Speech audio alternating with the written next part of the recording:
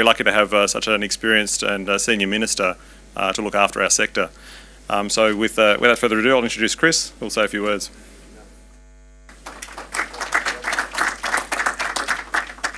Thanks. Can you all hear me? Okay, I suppose that's better. Thank you very much. Look, what we do support is the industry, and what we do support is investment. And where we're at is that we have done a number of things. We have finally bitten the bullet about having the appropriate system of controls on the strategic land of New South Wales, which I'm sure you're all familiar with. I won't go through it all with you, because it would take a good half an hour or so. But it's all on the website, or if you need more information, you're free to contact my office or contact Rob, and any more information that you want is available. What I really am here to do as the Minister is to give you the overarching image of what we are prepared to do and where we see it all going. And that's what I want to say. And selling that very positive message. We're open for investment. So it's not just here in New South Wales, but it's overseas as well. The Premier, when he went to India 2 weeks ago, found there was considerable interest in India in the development of various minerals here in New South Wales, and he was able to talk them up a lot. So where are we at? As at yesterday, our uranium exploration applications closed. The last word I had on it was some 32 companies, including the Aboriginal Land Council, had lodged applications. I don't have the final figure. That'll be supplied in the next couple of days.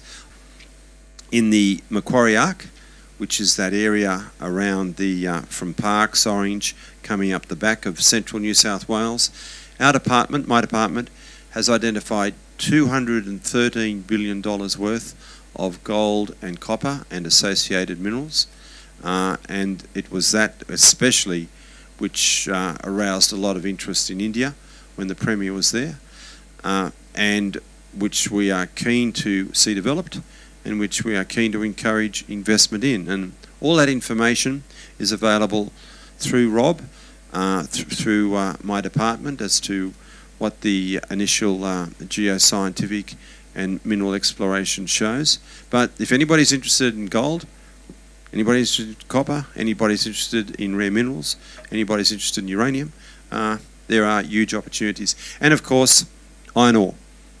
Now, all of this, of course, for every company in this room and every potential investor, depends upon what they see as the future demand and what they see as the expected price, because it's a free market. But the resources are there and the demand is there. I mean, but we still have in this state, confirmed only 2 weeks ago, a AAA credit rating for investment. There are only 7 other destinations. Not even the United States government has now got the AAA credit rating, remember? There are only 7 other destinations, presumably Luxembourg and a few places, Switzerland, which have the AAA credit rating. No other state has it. Queensland's lost it. We've still got it here, which makes it such a secure and attractive place for investment, to investors, to bankers, to superannuation funds, to pension funds, who can all look at New South Wales and say, yes, it is a great place for investment, and yes, there are great opportunities to invest here. And, as you've seen, the federal government relaxed the uranium laws so that we can now export to even the one major market where we couldn't export to, which was India. So China, India, Japan. But look, not only do we have then for the uranium, potentially the iron ore, the gold and the copper, but we've got continuing the coal. And there is still a great deal of coal in the Gunnedah Basin and in the Hunter area.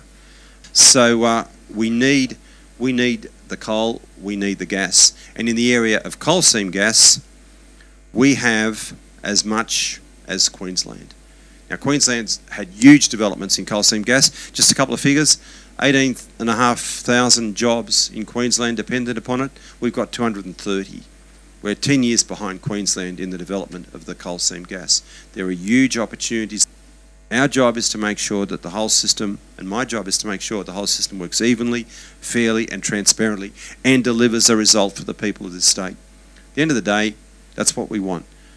From our point of view as a government, to develop the state's resources so that the state gets the benefit from them, not just in terms of royalties, but in terms of employment, in terms of taxation, in terms of the economic development that flow through to the regions. And we've developed a policy of giving financial assistance through mining to the regions to ensure that New South Wales gets a benefit.